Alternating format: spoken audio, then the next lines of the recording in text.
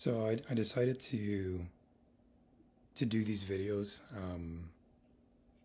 by following the memories that I have during my different years at school, just because I spent a lot of more time there, and it feels like if I do that, at least it gives me some kind of baseline to track where I'm at in sort of my general story.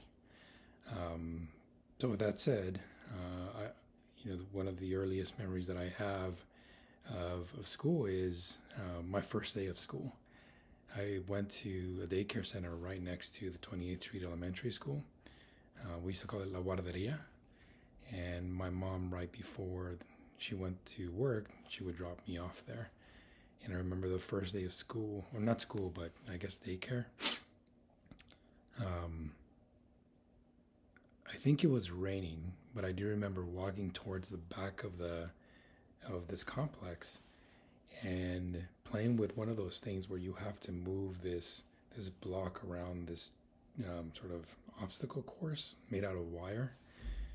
Um, I was pretty scared, and I remember a kid coming up and saying hi. And again, this feels like more like a dream, but then another teacher came over and she sort of um, welcomed me, and that was the start of my education. I love that place. I remember my mom making sure that I always. So let me back up. It was interesting because every time you would go in the morning, you would have to make sure you wash your hands, wash your feet, show your hands and fingers, and they would check that your fingernails were clean. And if they weren't, you would have to go into the bathroom and make sure you were cleaning up, you were clean, and then you would sign in. And my mom would always make sure that I would take a little gift for the teachers there or the helpers there. And I think, and I see it now with my wife, I think that sort of helped me getting sort of preferential treatment, not preferential treatment, but um, was seen as sort of in a positive light. So strategically, I see what my mom was doing. Maybe she didn't know she was doing it, but that was a good strategic move to help me along my path. Um, there, I remember eating. I remember, watching Reading Rainbow during lunchtime. There was a teacher, a totally cool teacher, Miss Bradshaw. She taught me how to play a little bit of the piano, the harp. She would always, during lunchtime, she would turn on the TV and we would watch Reading Rainbow, and that was so awesome.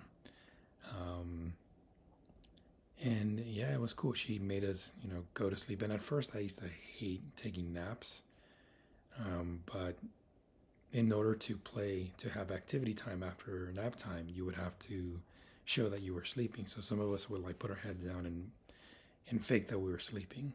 And then she would go around and drop off this little thing that indicated that yes, we did fall asleep. But after a while, I kind of just fell asleep and it was good. Yeah, lunchtime, breakfast, it was all served there. Um, every time it would rain, I would feel super anxious. I don't know why, because I don't know why. I mean, it just, yeah, I don't know. It would feel like, okay, when are my parents getting here? It's raining. I want to go home, where it's nice and warm. Um, but aside from that, I love that place, and it was, it was the first place I tried bagels with cream cheese, and I would always see Miss McGee eating her cream cheese with bagel, and she offered me some, and I was like, wow, this is really good.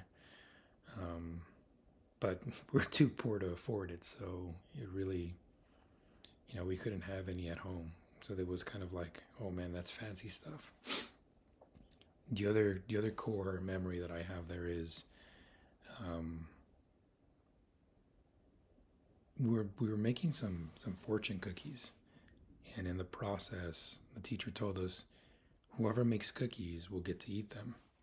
So I hurriedly started making for a lot of fortune cookies, and one of the table mates she didn't do any cookies. She kind of just started bashing them, and it was just she wasn't helping at all.